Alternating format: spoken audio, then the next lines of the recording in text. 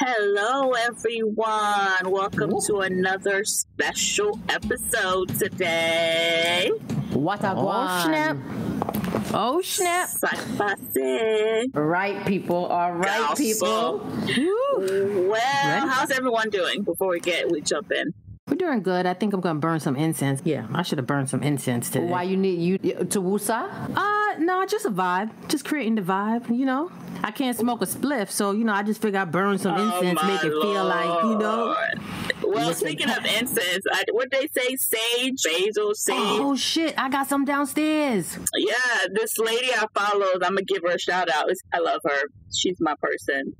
If she's listening. Oh, we'll have to tag her. Yes, we will definitely tag her. But she's the Queen Po. She's really good at, and she had a thing where she was saying how you could like cleanse your energy. Oh, yeah. Yeah, and sage is one of the things she was saying.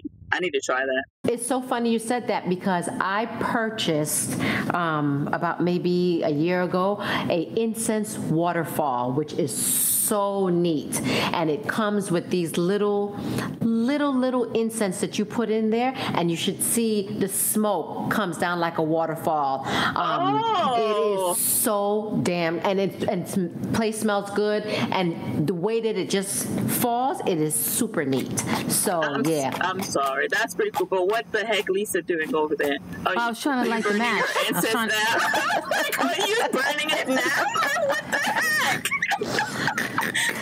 I'm burning her incense now? Girl, I'm trying to light the match and it won't light. Well, let's get into our topic since Lisa's over here trying to light a match, ladies and gentlemen, and she should, because today, drum roll please, we are doing all things Lisa. Sac passe. You're listening to Unfiltered Liming with BLT. Every week, we will reflect on our journeys on trying to navigate between our parents' traditional culture versus American culture. We are your hosts, Bertie, the Haitian sensation, Lisa, the Dominican Diva, and Terry, the tantalizing Trini. No one's talking, so let's get unfiltered. Oh, I'm excited. So Alisa is going to talk about herself, what she wants to share. If you guys have any questions, you can DM her. DM Unfiltered. Sorry. Scratch that. Talk about putting me on blast. Lisa will be happy to answer almost all your questions. Almost. What the heck are you doing over there? I cannot. I don't know what she's doing, folks. So I'm just going to go ahead because I don't know what she's doing. I'm going to let her explain what she's doing and explain all things Lisa while she's putting on one of her all things that she always does, her lips. Shout out to Fenty, please, because Lisa lives in the Fenty on her lips day in and day out. What color, Lisa? Maybe they could sponsor us. No, this is a gloss bomb. It's not a color? No, it's a gloss bomb. Okay. Yes, as I line my lips with my Fenty gloss bomb, all things Lisa. So, ladies and gentlemen, thank you for joining us. This episode's drink is my personal favorite, Tequila Ocho Plata. I prefer my drink sipped neat. The flavor is clean, medium to mild agave notes, and aged in oak barrels. Enjoy. Wait, I have a question before you get started. So why all things Lisa? What does that really mean? All things Lisa. We're all complicated in our own little way, so that is true. I thought it'd be a good idea just for our listeners to get to know a little more about me. So I put together pieces of all things Lisa. I like that. Let's get started. I'm excited. You know, I got my questions, but I'm kidding. All right, ladies. So what I did is I put a few things about myself together that I'm going to read to you, ladies. And then when we're done, you can ask me questions, because in this thing that I'm going to read to you is pieces of all things Lisa. Okay. Let me know when you're ready. All ears. I'm ready. All right. I inhale love, family, and friends in the air. I draw from all things seductive and inviting. I carry the scales of what is wanted, can be had, and despair.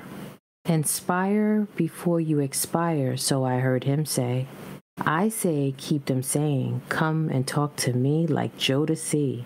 But when you wind up and push up, they like it like this. Only he has my permission. That was way past due. I'm always down for a thought-provoking conversation, but they stay taking that kindness for weakness. But that DNA goes 0 to 100 in 2.5 seconds. I care, but I'm learning not to care what they think. My faith has me on this amazing journey this year. He, the hill in the city of Jerusalem, was born, but had no inclination. A short time later, that same beautiful soul that watched me take my first breath, I'd watch her take her last. Just pieces of all things, Lisa. I like that. That was deep. That was real, real deep. I like that. I like that. Thank you. That's something that you put together, right? I just was in a mood today, and I just decided to sit down and just start writing. I like that. That was really, really nice. So yeah, that was good. So tell me, what does, in a summation, what does that mean to average Joe? All of it is different pieces of me. I like that. Okay. So basically you're talking about your heart, your head, your exterior, your interior, like. Yep. Nice. Okay. So how did you come up with the poem, I guess? Instead of just telling, like a list, how did you come up with? I just sat and thought of different pieces. If I had to explain myself to someone, just all the different pieces of me. And I wrote them down, and then I just kind of put it all together. You know the part I like, right? On the floor. No. The part I like was about the man. And was he kissing you? No. You were giving him permission? No. Okay. See? So you shared just so that our fan listening to you shared some very intimate stuff about you. Like, what would you say if a fan was listening to you would like to connect with you? What is one thing in the poem that like stands out like best about you that they would feel like, oh, okay. The one thing that connects with me, I think the most, when I said I'm always down for a thought-provoking conversation, but they stay taking that kindness for weakness, but that DNA goes 0 to 100 in 2.5 seconds. I think that right there sums up a lot. Okay. That Dominica DNA? You know, Caribbeans, we hot. You know what I'm saying? We got that little temper going on. So, you ready. So, a lot of times we're nice and we're loving people, and people tend to take advantage of that. We're quick to let people in our homes, feed them, be there for them if they're in need and everything. But then also, too, a lot of times people take that for granted and take advantage of that and take that kindness for weakness. So, and then it's like, once you do that, then we got to lose our temper. Then we got to act crazy. And then, it's... Then the bacchanal start. Yes. Thank you, Terry, for bringing up the rare. Yep. So my other question becomes, is that part of, so let me ask you this, because you say you used to care and you're learning not to, right?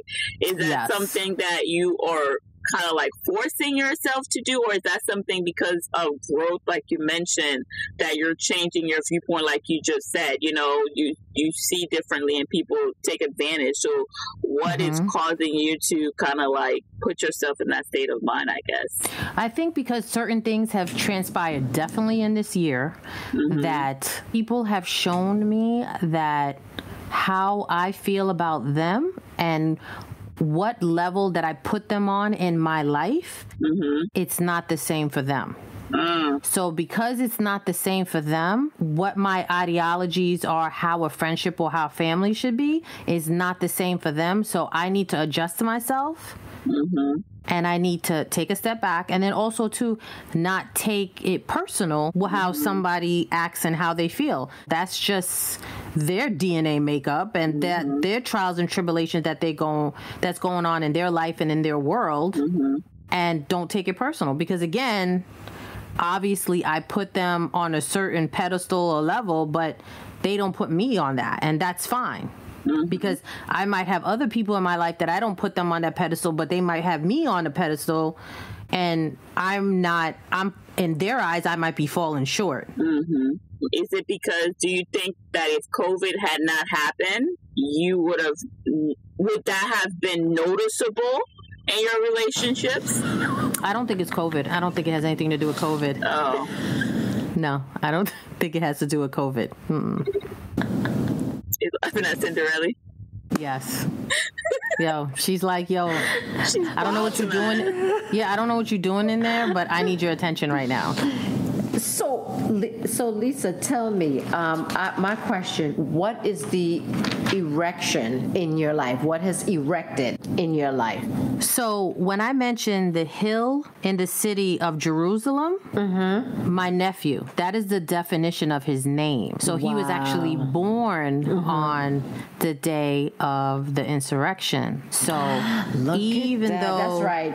So even though the craziness that was coming, that's what came into our lives that day. So that's what, okay, that makes sense. I just want to go back to, when you were talking about pedestals and people putting you on pedestals and stuff like that, or you putting them on pedestals. Do you think that in the past your thought process was, if I treat you one way, I expect the same thing? Oh, I thought that for a long time. I had to adjust that. Yeah. Okay. Yeah. Okay. Because it's, it's that thing, they said, treat people like how you want to be treated. But let me ask you this, though. So I guess I took that literally. Without interrupting your thought process in what you were about to say. So I think you made a good point. We treat people how we want to be treated, but they don't ask us to put them on no pedestal. We do that to ourselves. Yes, that is very good true. Point. That's right? A very true. Good point. Because if you really look at your friends and your relationship, unless you're having a conversation, right? Because I think if you're in a relationship, we have those conversations with our partners, right? I'm this and I'm your girlfriend, I'm your fiance, I'm your wife, whatever, right? We have certain, but with family, I don't think we ever have those conversations. And with friends, we don't have those conversations of which kind of like pedestal or what does that look like. So we put people on these things and then they don't measure up, and it's like, well, is it our fault? You understand what I'm saying? Like, it kind of like makes you look at yourself like, well. So I think also, too, friends, you have different friends for different seasons and reasons. And you kind of, you don't put them on a pedestal, but you have them in their file cabinets. You know what I'm saying? Your categories, you got them in their file cabinets. But the interesting thing about family is above all of that. No, wait, hold up. No, wait a minute. Let me clarify that. Okay, right? It's funny how we both are like, wait a minute. Exactly. No, hold on. We would like to think that family is above friends. We would like to think that, but that's not the case. You understand? It's always like you growing up there like family first.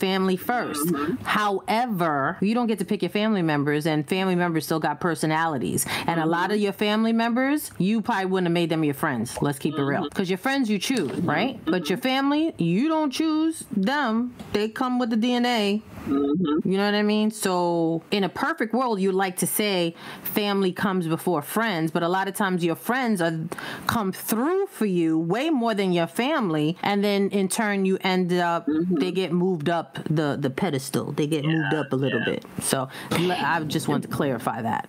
But then don't you think, I should say for me, I think that family is also what you make it, because you could have the one that you're born into, but then you could have the one that you make, okay? Like B and Lisa, I would consider you part of my family.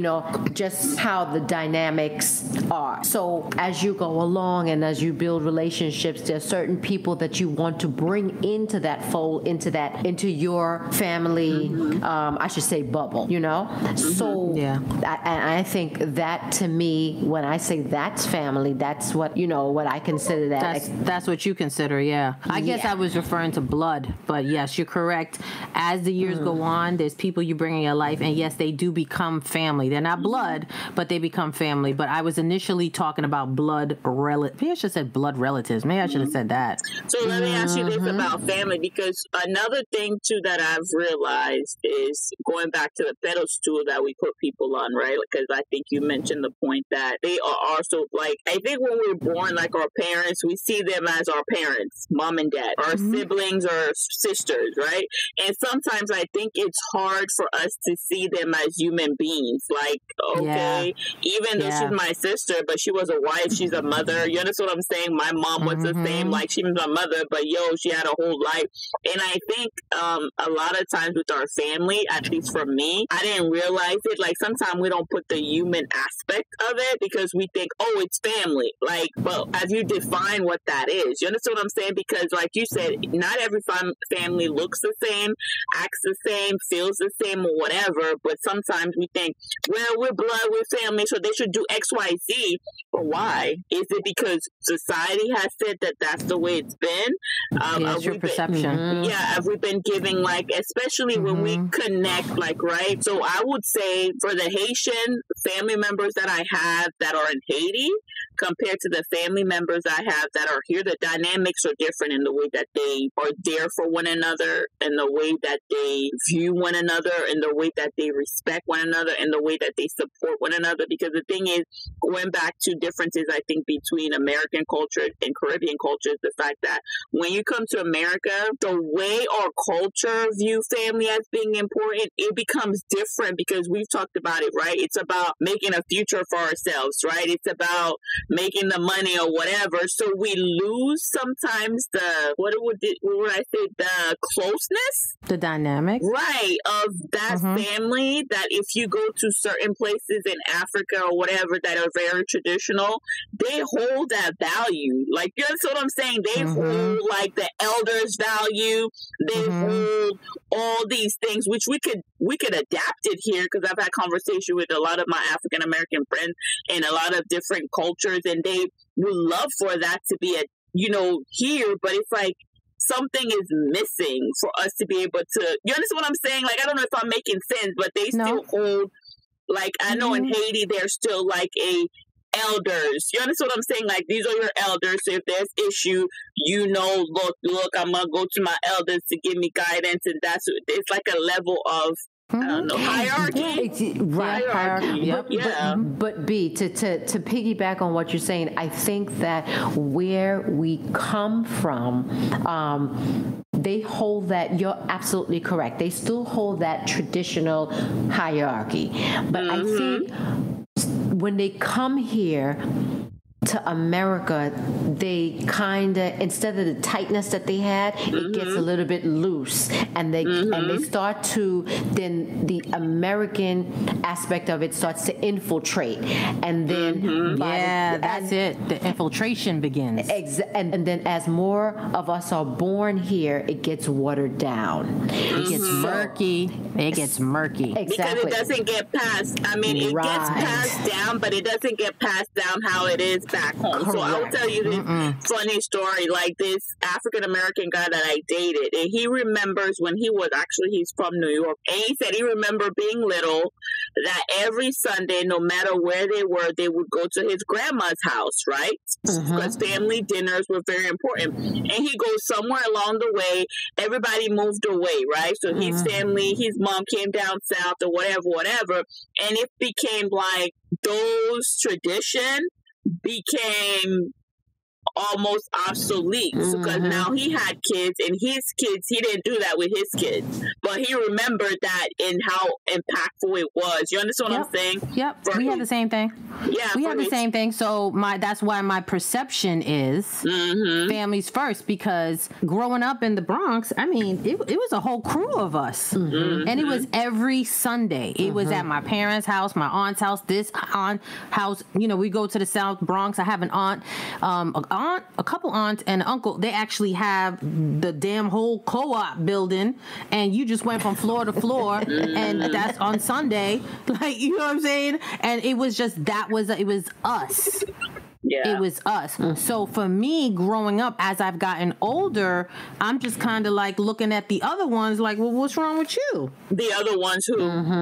The other, like my other family members that maybe... Like, because we're getting older, everybody goes away to go to college, they make new friends, and just like you said, it gets watered down and it gets murky. But in my mind, I'm still back in that place. So, you know, where it's like family first, your family comes first before your friends. You know what I mean? And that tight unit, the cousins, the whatever. So then when you get a little bit older, my ideas of how family should be, they're not like that because it's gotten murky. It's all watered down. So then what happens is, however I'm thinking things should be, then I get disappointed, right? Expectations. So the expectations, you know what I'm saying? But it's purely because of my upbringing. You know what I'm saying? And holding on to that. So that's where I'm like, okay, that's cool. It's no love lost. I just got to adjust myself and my thinking. So let me ask you ladies this, and Lisa, let's start with you since this is all things Lisa. What are you doing to be able to get back to the basics, for lack of a better... That was going to be my question for you, Lisa. When you say get back to the basics, what do you mean? When I say that, I mean, what are you doing to bring it back to the traditional way that you know it and you were brought up in it? What are you doing? What's your contribution? My contribution is I'm going to remain steady and fast who I am. I am going to give the same energy that I'm receiving. I will continue to, well, we can't do it now because it's COVID, but when it wasn't COVID, like, you know, I have my get-togethers and all of that stuff, and hey, if you don't come, no big deal. But whoever is important to me or whoever deems me important to them, they'll be there, and that's okay with me, and I'm okay with that. And my new family is some of my blood relatives and my friends that I've had that are over 20 years that now are not my new family. So that's what I will continue to give my energy to. You're mixing old with new. You're mixing, mixing old with new. I'm going to stay true to myself and keep doing what I want to do. Hey, if you know, and matching energies. Have you had the conversation with your dad about it? Like just that part of it, because he was part of it, right? And he would be, so it would be his generation, right? So did I have the conversations as far as why did it stop? Yeah, just in general. Yeah. Like, We've had the conversations. A lot of it also too is moving away. You know what I'm saying? We had a big tight knit family that was in the Bronx, but then it came to a point, like, I guess, you know, people start doing better for themselves. Their kids are getting older. They want to have them in different environments or better environments, or what they think, you know, according to America, what a better environment is. As far as I'm concerned, if you came from Dominica, if you're in the Bronx, I figure you that's a better environment. But you know, that's just all things me. So you know, they moved out to the suburbs. You know, a couple people moved to Pennsylvania, a couple people moved out to Long Island, including my family too. So then everybody got stretched out, or Jersey. So then everybody got stretched out, and it's just like, then it became holidays is when everybody got back together, and just maybe once in a blue, somewhere in between. But then once us cousins got older, we were like, listen, we grown, this is foolishness. And then we created Cousins Weekend. That's good. Oh, that's cool. I like that. Yeah, that is cool. So actually, that is something that I started, actually. I like that. And that blasted COVID slowing shit down. It did. It put a damper on a lot of families getting together, and the unity put a damper on it. But okay, so Bertie, let me ask you the same question. What are you doing to get back to basics? What's your contribution? For my family, this particular point in my journey, I think I told you, lady, I hosted family reunions the past 5-6 years, and I think because of, you know, well, COVID kind of like put a handle. But it's funny because for me, when COVID happened, like Lisa, it made me see different perspectives, different avenues. It helped me. So I actually have, and if my family are listening, I mean, there shouldn't be no surprise to y'all, but I'm going to stop doing the family reunions. And like Lisa, I am going to restructure who and what contributes my energy of family. And right now that consists of my nieces and nephew and Josiah, and building anew. Because sometimes you can't do the old, like, you understand, like I love learning from history, but I've learned a lot of things. And unfortunately, it may come back around. Who knows? But for right now, I'm not putting my energy into that pot of whatever it is. You, Terry? Well, for me, as we're going around the room. Well, for me, I think it is on both sides of my family. We're losing people, and I'm trying to glue everybody back together. It's a constant battle. It's like the Hat Rocks and the McCoys. You know, people are arguing, people are fighting, and when it comes down to it, it's just like over small stuff that we could be able to talk about or talk through. So my last ditch effort that I'm making is for next year to have this family reunion that I've been telling you guys about in June. That's on my mother's side, and then also to do something get together for the family on my father's side, because I definitely feel and see the need that we need to just come together. And if it's this last time that we all are just together and then we break apart, then it is what it is. But at least I tried. That's my whole thing. At least I tried. Yeah, I feel the same way with my family reunion. I can say, y'all, I give y'all a good 5-6 memories. Whoever wants to continue, like, I'm glad, but I'm a little bit like, it drains you. It's like, very draining. So for me, and for me, I don't know how you guys feel, but it's like when you're the connector, I connect, right? And you don't get that energy in return. And I guess, again, it's expectation. It drains you, and not trying to be funny, and you feel like nobody gives a fuck. So guess what? I'm matching your not give a fuck energy as well. Yeah. So guess what? You're not trying to be funny, but you would think, like, for me, when COVID started, I texted, I wanted to be like, yo, family, let's do this. And it was like, cricket. Nobody's checking to make sure I'm good. Okay. I mean, Lord, I'm not trying to be me and the Lord have conversation about that, but I was like, oh, they don't give a fuck. Guess what, Lord? Keep it moving. Move. Yep. Get out the way. Move. Get out the way. Yes. So, you ladies have any other questions for me? But are you talking about your mom? Because you mentioned it in the poem. So are you not going there, or are you going there? And you could, like... No, I can go there. The last sentence of your poem, it relates to your mom, right? Yeah. Yes. So I didn't know how you wanted to address that. Yeah. So when I mentioned that my faith has taken me on an amazing journey from the highs of my nephew being born to finding out that my mom had stage 4 cancer, and unfortunately she lost the battle. I am grateful that I was able to be there with her to take care of her in the last days. Yeah, it was definitely been an emotional roller coaster, considering the fact that we spoke, but I just didn't feel like that deep connection. And I think a lot of people can relate as far as mothers and daughter relationship. It's either a tight bond or it's... Do you think it's a West Indies thing? That's what I was going to ask you. Do you think it's... Yes.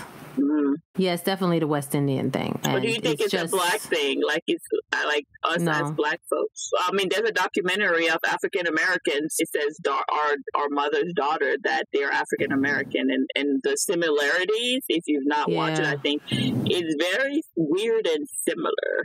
Really? Okay, I have to check that out. You know, I was grateful for the fact that in the end, I was able to love on her and take care of her. As much as she probably has been reluctant in the past, but it was to the point that she was able to receive it. So I got closure from that. if that makes sense. And what's the one thing that you would say that your takeaway from that time that you spent with your mom would be? Sometimes when people say that they're fine, they're okay, and they don't need anything from you or they don't need you there, sometimes they do. They do. Shots fired.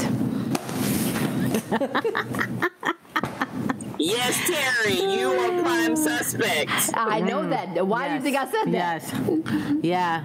Huge. That has been a very huge chapter. And I just wanted to also say to our listeners out there, I know we had a nice long pause between season 2 and 3. And these two beautiful ladies on here allowed me the grace and the time to heal and deal and to take care of my mom and lay her to rest and spend time with my family. And I'm forever grateful for that. So I just want to tell you ladies, thank you. You are most welcome. Goes back to family. This is our new, like Terry said, family unit.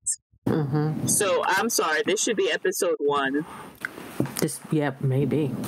Because you cover the reason why we took such a long break. I like that. Yeah. I like that. Did you ladies have any other questions? Oh, yes. How does this all things Lisa affect your sex life? You know I have to ask the question. Another one after that too. So that would be the section that I talked about. I say keep them saying, come talk to me like Jodeci. Oh, yes. So there's nothing like, turn on some Jodeci, light some candles. Sound like a good night to me, boy. After the Brazilian. Yes. Okay. Yes. After the Brazilian. Yes. So ladies, you definitely want to keep them saying, come talk to me. Just like Jodeci. Know what I mean? Are we talking about downstairs talking? They talking to downstairs or they talking to upstairs? Which one? I need them talking to every piece from head to toe. Yes. Hot like fire. Yes. Come on. Yes. But when you wind up and push up, they like it like this. They like it like that. Like the men are gonna spill it, right? Yes, they like that. Then they're hiding in the lettuce and tomato aisle, as we previously talked about. But, and you know what song that is, right? Come and talk to me? No, well, we know Come and Talk to Me is Jodeci. But do you know what Wind Up and Push Up? They like it like this. Do y'all know that song? How it go? If you sing it for me, yeah. No, I'm going to play it. Hold on. Uh-oh. Y'all know this one.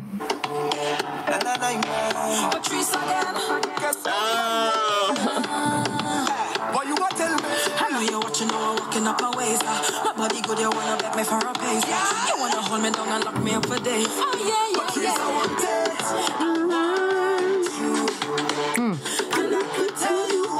That's a good song right there. Yes. So I had to take it back, take it back to our culture, right? That's a good song. Because, I had to bring it around. Because Jodeci was back in the days, right? But then I had to bring it back to our culture, So my question that I had is that you mentioned that I carry the scale. Is that because of your zodiac sign of being a Libra? Yes, it is. Yes, it is. So, being a Libra is always a balancing act. So when I say what is wanted can be had, all right? So the things that you desire, that you want, you can have. But then the other side is there's despair, because sometimes you don't always get what you want, and just juggling those things in life, and balancing it all out. Is it safe to say for the scales of Libra, one side is peace and the other side is harmony, and it has to be? Yeah, because if things ain't balanced, there's a problem. It's bacchanal in here. Yes. Things got to be balanced at all times. All times. Well, D-Liming crew, This has been great. Is there anything else you would like to share with our fans, with D-Liming Crew, Lisa? Any other pieces of you, of the L? I would say I don't have a C in my name, but at times I can be complicated. But, you know, I'm I am learning and growing as we go. So, like fine wine, it only gets better with time. Fire! That's where we ended. Bonfire! Thank you. Thank you, Lisa, for sharing pieces of you. I've learned quite a few things. Oh, yes. Definitely. Very interesting fun fact about you. I think that poem was very on point. And it broke down. It broke down exactly from head to toe, all things Lisa. And Liming Crew, the Liming Crew out there, if y'all have any questions that y'all want to ask Lisa, please let us know. Please reach us on all platforms and ask your questions so Lisa could be able to À la prochaine, le peuple. Thank you for joining us this week on Unfiltered Liming with BLT. Check us out on Instagram, Twitter, and join our Facebook page at Unfiltered Liming with BLT. As always, subscribe to the show to catch every new episode and leave us a review so we can continue to bring you fresh, exciting content. See you next Thursday, same time, same station. Unfiltered Liming with BLT is edited and produced by Unfiltered Liming with BLT.